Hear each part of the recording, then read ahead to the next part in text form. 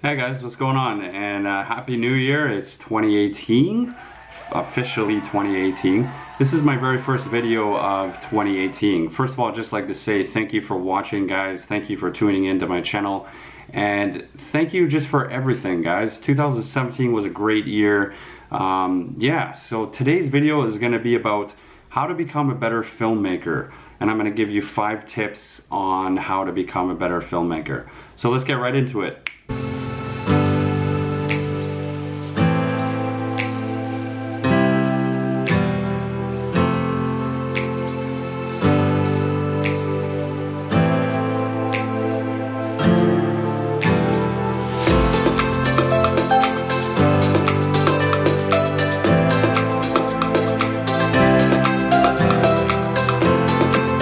Alright, so what you guys want to do is there's five things that I have to say to become a better filmmaker that I've learned over the past 5-6 months. So when I first started out, it was all about just run and gun, shoot, no plan, no nothing, right? And then I started to realize, okay, I gotta start to edit things, I gotta start to produce things, I gotta start to get good music. The list goes on, right? So my very first tip, guys, is you definitely want to plan, shoot, repeat. So that means go plan your day, plan your shots, go out and shoot it, and then repeat. If you go out and you follow these steps, plan, shoot, repeat, if you follow those steps, even if it's bad, you have to make sure once you're done shooting it, take a look at your footage. And take a look at your footage, guys. That's number 2. Always look at your footage once you're done. If you don't like it, delete it, do it again, do it over, right?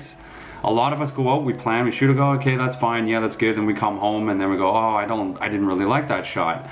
Well, if you looked at your footage and you deleted it and you did the shot again, then you would have not been in that situation.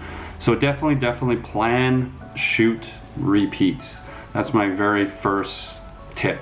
And the second tip as well is look at your footage and make sure that it's good enough. Tip number 3 would be the time of the day, guys. You really want to make sure that you're either A, getting up in the morning and shooting because of the nice natural light that you get, or you want to make sure that you're shooting right near the end of the day, which is around sunset. If you shoot around sunset, you can get some nice drone shots, you can get some nice, you know, just nice color on your face, right? So that's what you definitely want to do, is the time of the day. That's tip number 3. Tip number 4 would be transitions, guys. You definitely want to make sure that you have some kind of transition in your videos. Don't do too many of them. Like, transitions can be like this, or it can be like that, you know, swiping your hand, or going from building to building. And you want to make sure that your transitions follow the same speed and the same way. Like if you're doing a transition from the left to the left, you want to make sure that it still keeps going to the left. You don't want to do a transition to the left and then transition to the right. So that's another thing that you guys want to definitely add into your videos. And these are things that I'm still working on, you know. I'm, as a filmmaker, as a producer, as a YouTuber, I'm still trying to get better with these things. So I hope you guys learn from me, or learn from others out there on how to do transitions. There's tons of them. There's whether you bring the camera to your chest and then bring it out. There's, you know, your hand gesture, there's moving your hands, there's all sorts of stuff. Or if you want to use your hat and use your hat and go to it, there's lots of different transitions that you can use, but make them.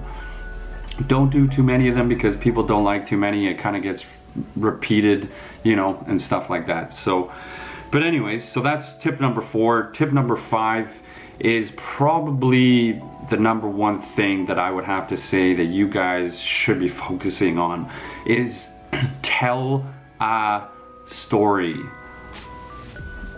That's right, tell a story, guys. It's really that simple. Go out, plan, shoot, repeat, right? Tell a story, and I guarantee you will have a good outcome. If you tell a story, whether it's someone getting up in the morning, having coffee, hanging out at the house and playing video games, at least there's a story there. But if you go out and you just take random shots of places and try to group them all together, it's not gonna be a story, guys. So that's one of my very, very big tips that I have to say, and a lot of people are not doing that, is you have to tell a story. Keep the person that's watching the video intrigued and wanting to watch more. If you can't keep them around, they're gonna get off your video and they're gonna move on to the next video. So you definitely want to make sure that you tell a story. So those are my 5 tips, guys. I know it's not a very long video, but that's good. I want to make this, that's another thing I'm going to try to do in 2018, is to make my videos shorter, because I've realized that my videos sometimes get too long and I blabble on, kind of like I'm doing right now. But thank you so much, guys, for watching. That's my 5 tips. If you follow those tips, I'm pretty sure your videos will get better. I'm in the same boat as you guys. I'm trying to get my videos better, but that's the 5 tips on how to become a better filmmaker. I hope you guys like this video. Please like, please subscribe, and the links below, guys, if you click on the links of the gear that I use and you purchase them through those links, I get a small portion. It helps out the channel, and it would be very, very grateful if you guys do so. I'm gonna be doing a video here in the next couple days on how I pack my gear. I'm gonna be doing that very, very soon, and what gear I use, and that's before I leave on my trip, which is on the next couple days. I'm leaving in 4 or 5 days to go traveling, guys, for 6 months. So please make sure you follow my channel and you follow my videos, because it's gonna be one hell of a time. But anyways, hope you guys like this video. I'm blabbing on again.